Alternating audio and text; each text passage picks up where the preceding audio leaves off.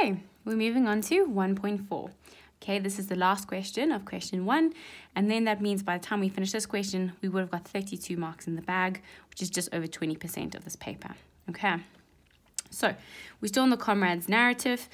It was talking about in the medical statistics for the race held on the 4th of June. It tells us the race started at 5:30 in the morning and it finished at 5:30 in the afternoon. Okay, and here's the medical statistics. Athletes starting the race, athletes finishing the race, right? So the number finishing the race can never be more than the ones that started, otherwise there's some cheating issues going on, right? Athletes treated in the medical tent, hospital treated athletes, hospital admitted athletes. Okay, so those were where they were quite severely ill, right, or needed some hectic medical attention. Okay, so 1.4.1. Write down, okay, so we're using this table.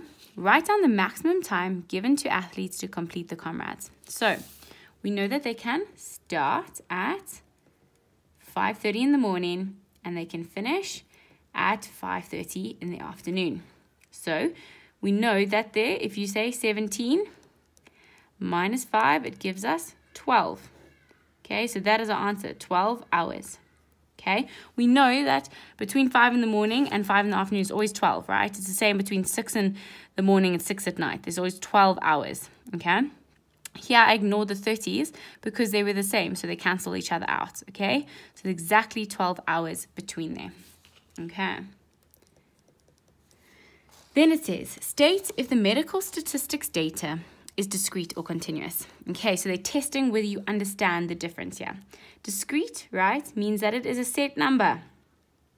Continuous means it's on a spectrum. Okay, it's in a range. Okay, here we know that it's discrete, right? There's specific numbers, right? Just specific numbers. There's no sort of continuum of people that went, right? The amount of people that initially did it, there could have been any number from the subset, right? But the number of people that actually needed medical attention were specific numbers. It's a discrete number, okay? Cool. 1.4.3 says, write down the ratio of athletes starting the race to athletes finishing. So starting to finishing, those who started was 17,031, and those who finished was 13,052. Okay, they didn't tell us to simplify the ratio. Okay, so you can actually just leave it like this. I know often we do have to simplify it, but they haven't stated that, right? Also, this is not an easy one to simplify, so don't create work for yourself where there isn't work.